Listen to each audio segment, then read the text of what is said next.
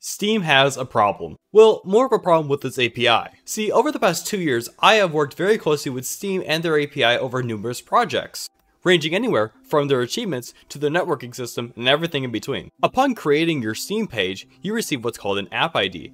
This is how Steam recognizes your game as its game. So whenever I'm running my game that has my app ID attached to it, Steam will recognize that. So not only will my Steam say that it is running, but also it will notify my friends in the bottom right corner that I am playing this game. So that's great, right? Steam has a unique app ID that it will use to recognize my game and understand that I am playing that particular game. Except for how my game is telling it that I have that app ID.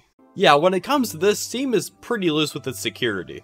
The way that a game tells Steam that it has a particular app ID is just by a singular file, most times just a text file. So theoretically, if you were somehow able to get a game's app ID, you would be able to trick Steam into thinking that you were playing that game even though you're running a dummy project. In the dummy project, such as this one on my screen, you can unlock achievements and create lobbies as that game. But come on, I mean, you can't just get any game's app ID. Oh wait, you can. That's right. By heading over to this public site known as steamdb.info, and trust me, they're not doing anything illegal. This is all publicly available information that they're just compiling into one website. And let's say we want to know the Steam app ID for Counter-Strike. We click on it, and right there it is. The app ID for Counter-Strike. So right now, I'm in the Steam app ID file of my project, and keep in mind, this is not exclusive to my project, Godot, or any engine. This is in Steam's API, which means that if I change this to 730, which is the app ID for Counter-Strike, and I open up my project, and I press play, and we head over to Steam, and I'm doing this in real time, you'll see that Steam thinks I'm playing Counter-Strike.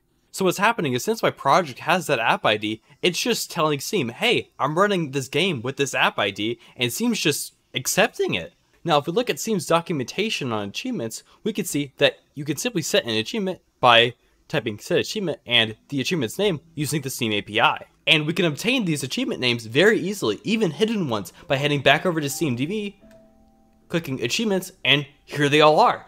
Back over to Steam now, you can see my locked achievements. Let's say I want to lock this one called Blind Fury. So now heading back over to SteamDB, I can press Ctrl F, type in Blind Fury, and I find it right here, and here is the real name. So after I copy that, I'll head over to my project, and I will reference that Steam API call by typing set achievement and then entering in that name as a string. Now, if I press play, FBI, open up! That's right, the achievement unlocks with no issue.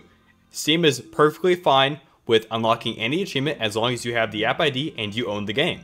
And yeah, this works for any game on Steam, meaning that as long as you own the game, you can 100% that game without even playing it once. Now, I would just like to say, I am not condoning using this exploit or any exploit that falls underneath the same umbrella. Now, this video was purely for educational purposes only. I have personally contacted Steam regarding this exact issue, and I was then given permission to record this video for YouTube. So anyways guys, I hope you found this video informative. If you have any questions or comments, please leave them down below, and don't forget to like and subscribe.